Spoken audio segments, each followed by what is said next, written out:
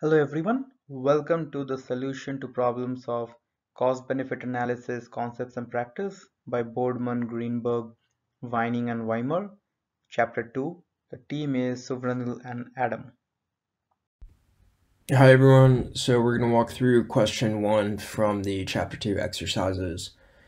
And so for the first question, the key thing that we want to remember is that for Pareto, whenever there's an alternative, that alternative needs to be at the same cost or lower for every single individual um, for it to be Pareto improving, which is also the same as saying that it needs to benefit everybody or nobody needs to be any worse off for making the change. So in regards to VHS and Betamax, as we can see in the explanation that we have written here on the slide, there would be a cost associated with switching technologies, which is just what happens whenever we switch technologies.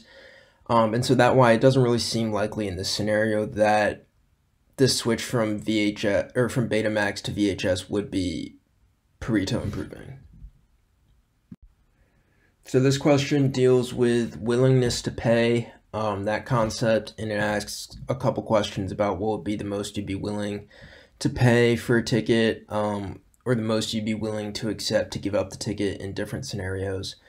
So I think the main point is that the difference between scenarios 1 and 2, what is the most you'd be willing to pay for a ticket, and if you won the ticket, what is the smallest amount you would accept to give up.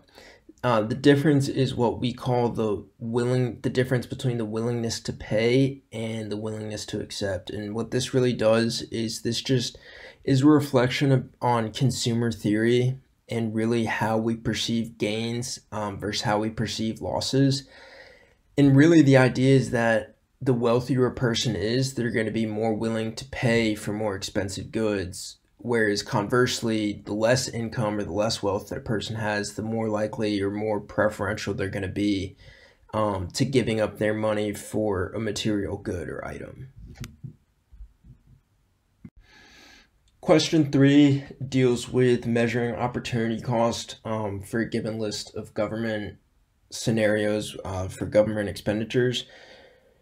So the first one, time of jurors in a criminal justice program, we would say that even though jurors are, most likely going to receive some sort of stipend for their food and travel costs, and their time away from work, at least for most jurors, and in most location, this stipend still is not going to be enough to make up for the lost wages that these jurors could have been making at their regular job, assuming they're employed. If they're unemployed, then that opportunity cost is going to be what they could have been doing while they weren't in court, right? So if they could have been at the park or walking their dog, that would, for unemployed workers, that would be the opportunity cost for their time. And then you can see the rest of the scenarios as well in the slides.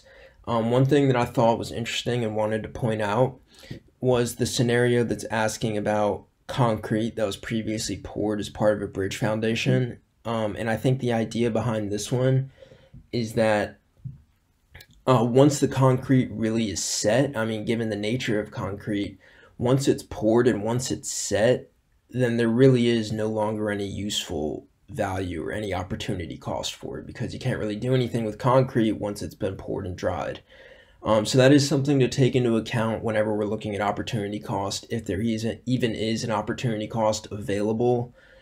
So that was just one thing that I thought was interesting and wanted to bring to mind when going through this problem.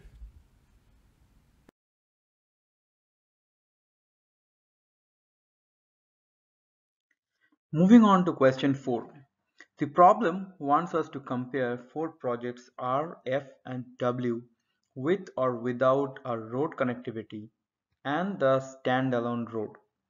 If we look at the benefit cost ratio, project W has the maximum benefit compared to cost at around 5. If we analyze the net benefits, however, project R along with the road have the net benefits of 12 million and hence should be selected based on CBA rule. Next, we are evaluating the CBA for US Navy forward base. The analyst performed the CBA in a scenario which doesn't capture monetary value of all impacts.